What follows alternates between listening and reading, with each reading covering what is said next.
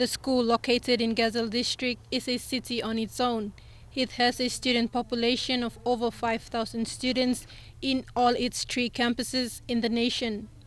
This new sporting facility includes 2 courts each for netball, volleyball and basketball, and rugby and soccer fields.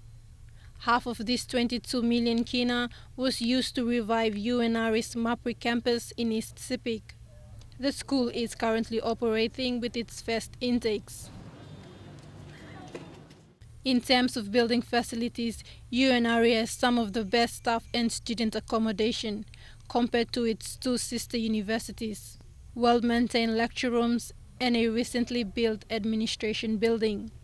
However, UNRE is also facing overcrowding issues after taking on board its students from the New Island campus. Meanwhile, 2 new flats for female lecturers have been completed and are ready to use. 4 new tougher tanks were also installed. Under the leadership of the university's Vice-Chancellor, Professor Philip Siaguru, external auditors are engaged with the institution on a monthly basis for auditing. Tekla Gunga, National MTV News.